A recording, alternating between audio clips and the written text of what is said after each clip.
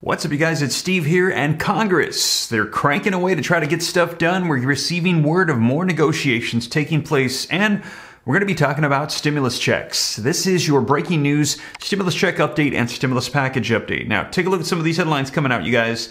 Pelosi and Schumer discuss legislative moves to cut gasoline prices and tackle inflation. We've heard they're trying to bring down the federal gas tax, and also they're talking about potential gas stimulus checks. Now, I will keep you up to date on that. There are currently 4 bills proposed for reoccurring gas stimulus checks. Now, speaking of stimulus checks, this is posing a question about inflation. A lot of people are wondering, have checks caused inflation? Are they just a minor part of it? Should we have more checks? This article says stimulus checks is one of the most welcome words in America. As of now, demands for checks have surged drastically. Petitions have been made favoring the provision for a 4th round of payments, but amidst all the demands, there has been fake news doing the rounds. New bonus checks of $7,000 had gained significant ground recently. I let you guys know here on the channel that that was inaccurate. I keep you up to date on all the accurate information on the checks on state levels, federal levels, negotiations taking place. But you guys, we're going to be discussing whether or not there should be another check. Let me know your thoughts.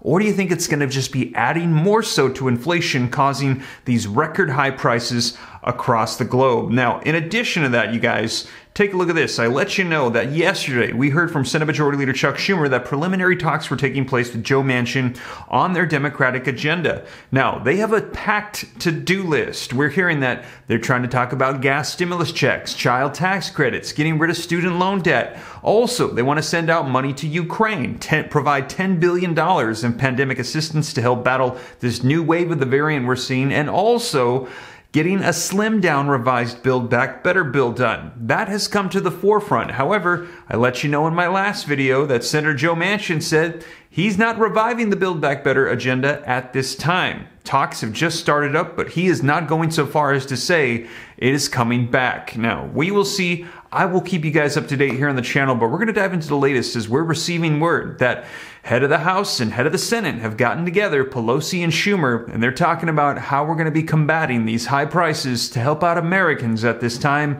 Going to get you caught up on the latest. Now, before we dive in, also wanted to mention a new video up on the second channel, Steve Ram Finance. If you're interested in learning about growing wealth, personal finance, consider joining that channel. More content coming on the way. And yesterday, I let you guys know about Elon Musk buying out Twitter for $44 billion, one of the largest transactions we have seen. And a lot of people are wondering, what is this going to mean for free speech on Twitter? Is former President Donald Trump going to be getting his Twitter account back? Will he tweet again? We will see, you guys.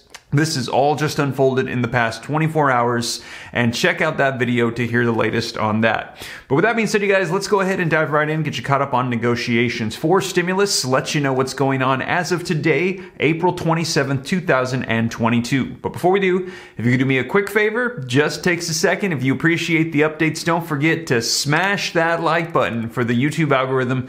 Helps me out a ton. I appreciate it. Thank you so much. Also, leave your comments, share this out. If this is your first time here and you'd like to stay up to date, totally free to do so. All you got to do is smash that subscribe button, turn on that notification bell. If you got any specific questions for me, I'm easy to get a hold of directly. Just hop on to Instagram, shoot me a DM at SteveRam3. And with that being said, you guys, let's dive into these articles and get you caught up on the latest. All right, so we're going to be talking about Senate Majority Leader Chuck Schumer and Speaker of the House Nancy Pelosi's legislative plans to help out America in just a second. But first, let's talk about stimulus checks. Now, should we have a 4th federal level stimulus check of $2,000? What about a reoccurring, maybe monthly or quarterly gas stimulus check, as we've seen proposed by 4 bills in Congress so far? Should we have more state checks? I've let you know of many that have been proposed and some that have already been passed and are on the way. I'll keep you up to date on that, but what are your thoughts? Should we have this or no? Now, a lot of people are saying we need more assistance, but there's others saying, no, this has caused this record high inflation and we need to hit the pause button.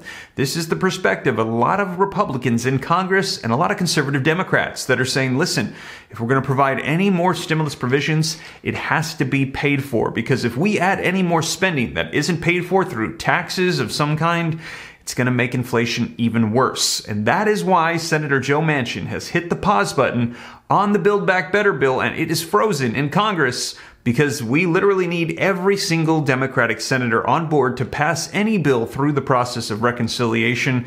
So right now, it is in pause mode. Now, we will see. Let me know your thoughts, checks or not. But this article says, stimulus check, a boom or a curse. Stimulus checks proved to be of immense help to Americans, and the monetary benefits provided the much-needed respite of the citizens. However, lawmakers have stated that the inception of the American Rescue Plan was probably a mistake. Analysts have stated that the stimulus payments have resulted in this inflation. Now, many families got the money that was more than needed, thus the purchasing capacity of people did not get affected. But as the stimulus checks have begun to close, the families are now facing an acute problem in managing their households properly. Debates have surfaced between lawmakers about the adversities caused by stimulus payments, and the question is now being raised, are stimulus checks hurting more than helping? Let me know your thoughts in the comments down below. Now, just coming out this morning, Speaker of the House Nancy Pelosi and Senate Majority Leader Chuck Schumer are discussing legislative moves to cut gasoline prices and tackle inflation. Now, we had heard from Speaker of the House Nancy Pelosi, and she had said the best route to go and what is being considered is gas stimulus checks, because getting rid of federal gas tax does not guarantee that Americans are going to be seeing the benefit. And we heard yesterday from Senate Majority Leader Chuck Schumer that they were working on checks, direct payments to families, trying to figure out ways to assist, and went through a laundry list of different things. If you missed that video, check it out right after this one. But this article from Yahoo News says House Speaker Nancy Pelosi and Senate Majority Leader Chuck Schumer met on Tuesday to discuss possible legislation to reduce gas prices, according to a Democratic aide. The meeting comes as Democrats turn their focus to inflation, the top concern of many voters ahead of the midterm elections that could push Democrats out of power in the House and in the Senate. And yes, we're hearing they have very little time to get this done, as elections are this year. And we're hearing if they don't get something done, Congress is going to flip to the other side, and we will have a Republican-controlled Congress with a Democratic president. Now, leaders are hoping to pass legislation dealing with gas prices before the end of May, but would need Republican cooperation in the Senate to do so. The GOP is pushing for expanded fossil fuel production domestically, something progressive Democrats may be unable to support. Now, Senate Majority Leader Chuck Schumer this week has been talking about moving a bill that would beef up the Federal Trade Commission's ability to stop gas price manipulation. There is something deeply wrong about seeing the largest oil and gas companies in the world drench top executives and wealthy shareholders with cash while Americans are struggling at the pump, he said on Monday on the Senate floor.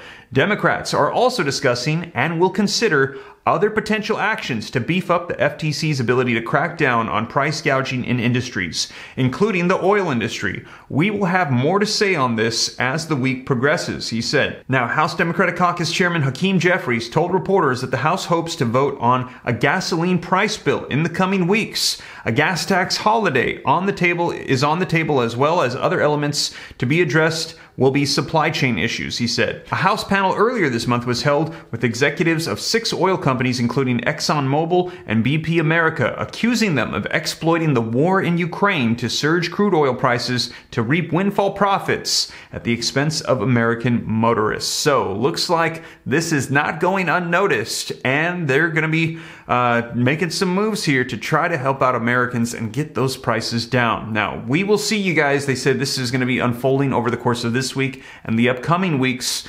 I will keep you up to date on all of this here on the channel. And once again, Speaker of the House Nancy Pelosi has already vocalized, in her opinion, the best route forward is going to be gas stimulus checks. So you guys, that is the latest. Let me know your thoughts in the comments down below. But as more information rolls out, I will be sure to keep you up to date here on the channel. And as always, you guys, thank you so much for joining me. If you made it this far and you haven't already, don't forget, take a quick second, smash that like button for me. Helps out the channel a ton. I appreciate it. Thank you so much. Also, leave your comments, share this out. If this is your first time here and you'd like to stay up to date, totally free, why not go ahead and hit the subscribe button, turn on the notification bell. If you got any specific questions for me, shoot them to me in the DM on Instagram at SteveRam3. Consider joining the second channel, Steve Ram Finance, to learn about growing wealth and personal finance.